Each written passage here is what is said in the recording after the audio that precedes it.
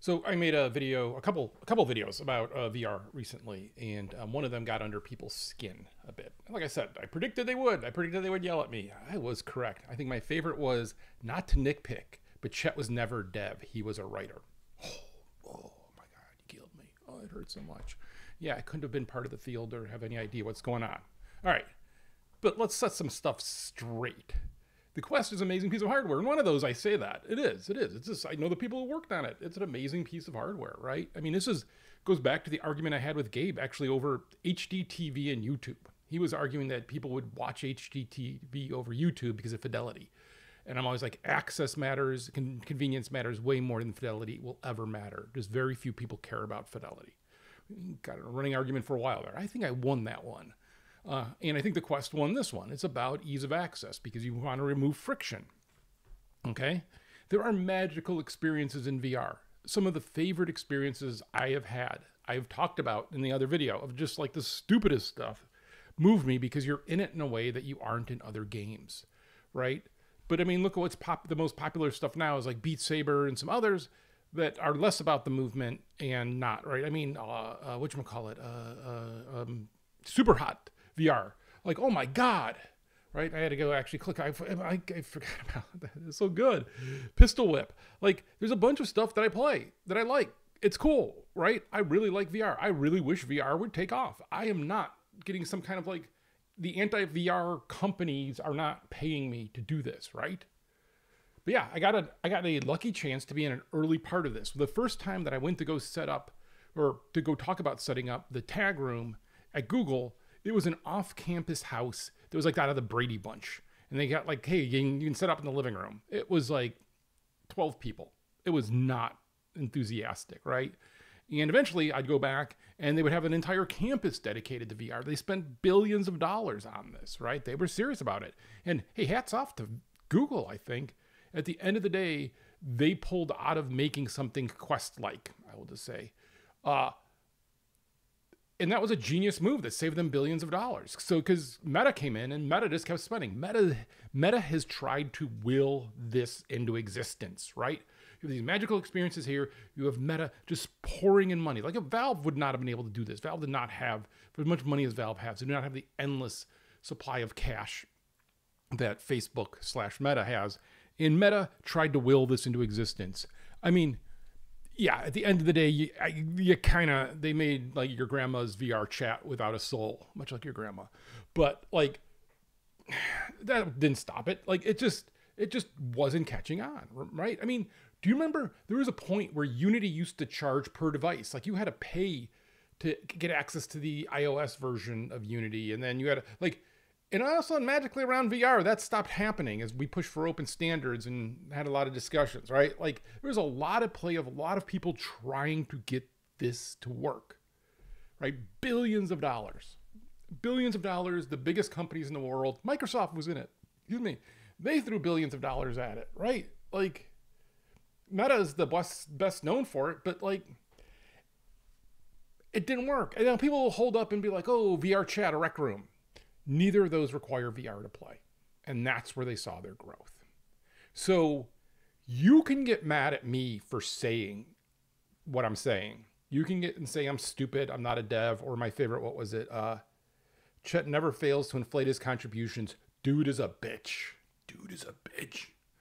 Oh man, yeah. I hope you're drinking like a natural light when you say that, or natty light, you probably call it. But sorry, this is a funny one. Dude is a bitch. That was good. I'm manly. I have a beard. But okay. But answer me that then. Why, with all the billions of dollars, all the technology, and that there are magical experiences on the other side of it, why hasn't it caught on?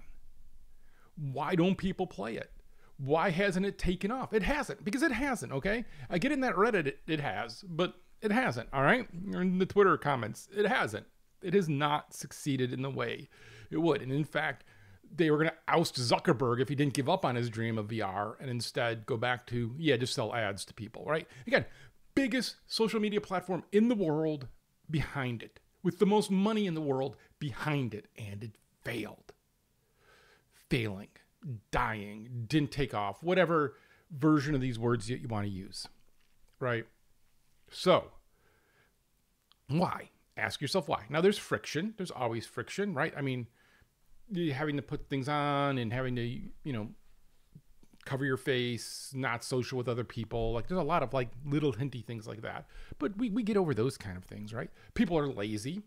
Like I think like Within's doing, I get why Facebook bought them. They were like doing genius stuff, right? Like doing that kind of activities in VR is, I think, the best use of VR, honestly.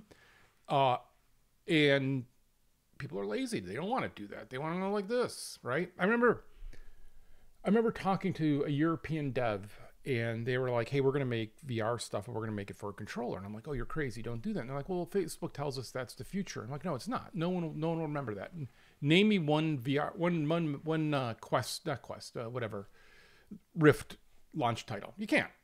Not to say they were bad games, but those aren't ever anything anyone wants to play the minute they can move into the world, because that's what makes it magical. That's what makes it cool, right? So why aren't people playing it? Now you're going to give me those, oh, VR legs exist. Oh, they do. Look at these studies. There's not a single study in the world. Not a single study. You can come to my comments and show me the single study to eliminate VR sickness in somebody. You could depreciate it. You can make it happen less. You can have it not as frequently or is not as severe.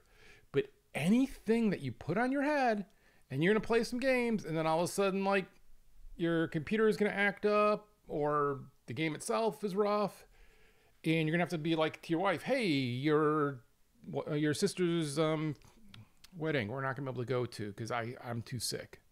Like, that is why people put it in the closet. It is. It is. Once you get sick, like, you are willing to go through and get sick because you love this thing on the other side so much. But think about if somebody was like, hey, I cooked some carrots over here. And there's some carrots over there, and those carrots have some little bit of butter on them, just a little bit of butter, just a little bit.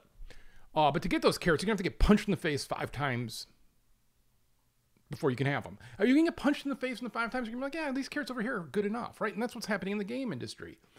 The non-VR flat screen experiences are good enough, social enough, and bring all those things that why people play them without the VR. Are they as good as what could happen in VR? No, but people are making this choice of like, this thing can make me sick, and I get an incrementally better experience.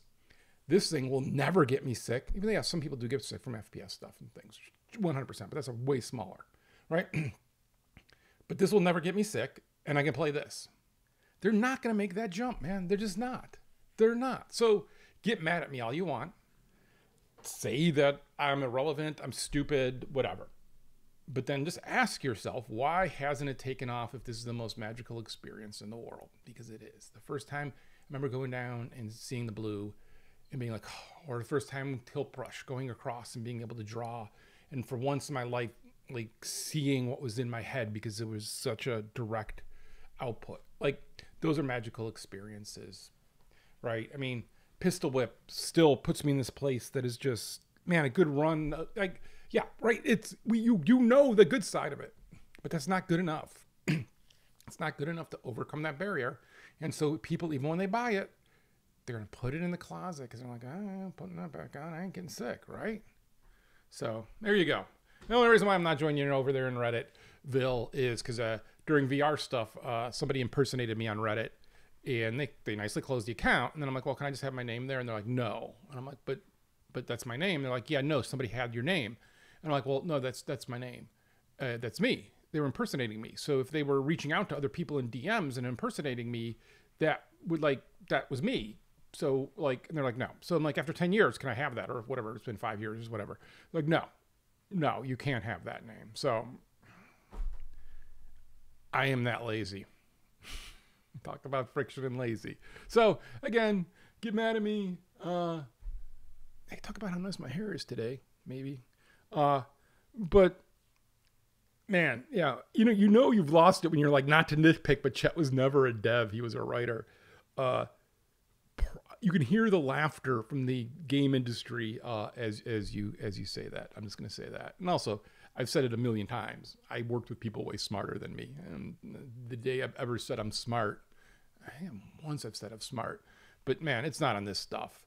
you know, and this all came from this magical, like the leap that came was like a magical accident. I think Michael Abrash is the one who coined the term, was it peace dividend from the cell phone wars? And he's right? Like this was not going to happen. Nobody saw this coming.